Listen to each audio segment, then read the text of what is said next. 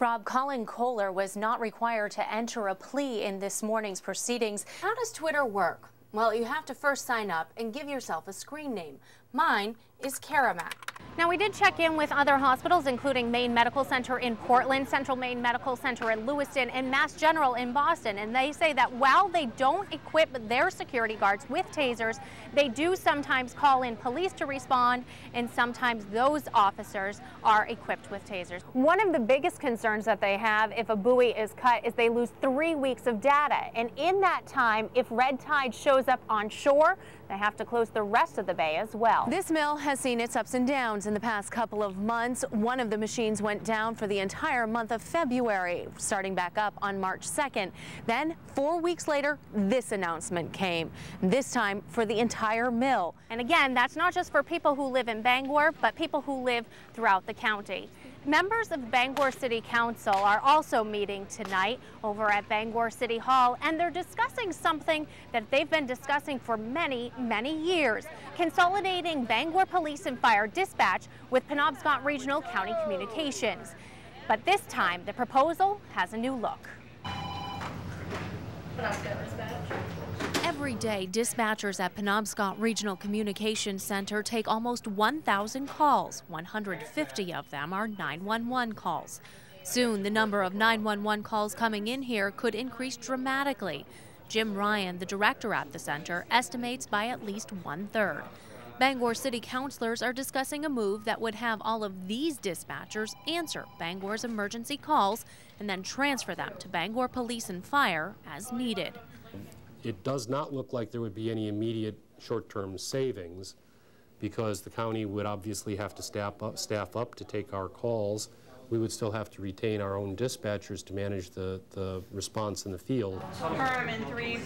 But Barrett explains there could be long-term savings for the city. The state is looking to consolidate public safety answering points, or PSAPs, around the state. And at the same time, Barrett says public safety officials have said that there will be more monitoring and training, which if Bangor is not a PSAP, dispatchers would not have to participate in, and the city would not have to pay for. No, just more property value. When Dan Trumbull was a Bangor City councilor, he voted down the idea to consolidate the dispatch centers. But now, as county treasurer, he thinks the city should not stop at this new proposal, but instead go for full consolidation. This is a nominal service for Bangor if they switch it, and it's going to increase, our cost by a couple $100,000. Trumbull estimates because the County Communications Center would have to hire 4 additional dispatchers, county taxes would go up by 1%, not just in Bangor, but for everyone in the county. Jim Ryan says he knows his dispatchers could handle the increase in calls, but he says they'd most likely be handling more medical calls that require special training. He says no matter what Bangor decides, the center will still be there. We're here. We have a good shop. I have a good staff. They're very good at what they do. We have the best technology there is. We'll make it work, and we'll do the job to the best of our abilities. Now, Jim Ryan says that the Penobscot Regional Communications Center has already seen a 14% increase in the number of calls that it seems over year to year. And just last month, they added Aroostook County onto its call services, so he anticipates that it will go up even more. John Turner and Jamie Hatch love being out in Cobscook Bay. They fish the waters, collect mussels there, and now monitor buoys the state has placed there. Set the buoy out that we've marked on our GPS. The buoys are part of a monitoring program the Department of Marine Resources started in the past few years, first in Casco Bay and now in Cobscook Bay. I mean, I have people say to me all the time, wow, we're getting, 20 more days of clamming in because... Using mussels attached to the buoy, scientists are able to tell whether there's red tide in the water. Red tide is a toxic algae that infects shellfish and can be deadly to humans. It doesn't take many mussels to be sick. If the toxin shows up in the water, the state shuts down the area to hundreds of fishermen. There have been land test sites for years, but the department has found water testing helps cut down on the number or size of red tide closures. And it was nice for them because a lot more got opened. We kept a lot more because we could get into these little places where they go by boat. where you can't get in from land. Before they would just shut it down.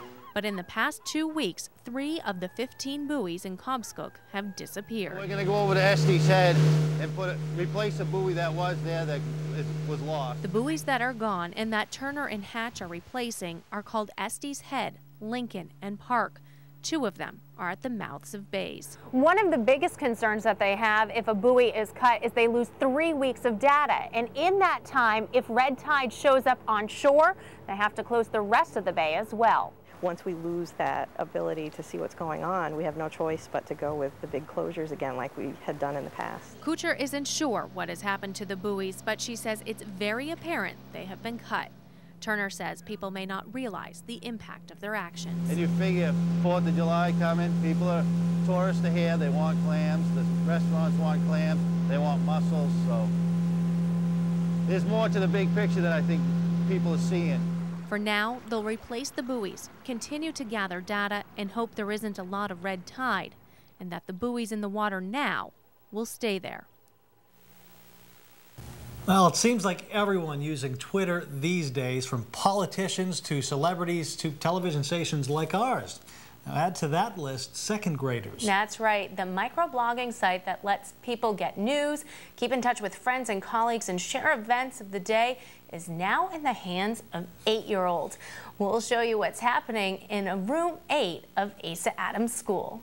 We're going to go check our Twitter account this morning as a class. 2 months ago, if Mrs. White said this in her classroom, she'd get a bunch of blank stares. Now, every student's eyes light up. Does anybody remember the name of the class in Green, Maine that we're Twittering with? Debbie White's second grade class at Asa Adams School in Orono is exchanging tweets or Twitter messages with Tim Thompson's second grade class at Green Central School. Claire, can you read this? Hi, my name is Morgan. I have 3 dogs. Well, I like talking to our friends, and it's like you're getting new connections to make new friends. White says she got interested in using the microblogging site in her classroom after she heard about an 8th grade class writing a story on Twitter. She knew there were lessons in the website for her students. Teaching writing is very difficult, but it's an essential skill. It's how we communicate primarily as humans, and more so with the digital world, because most of our communication that way is through writing.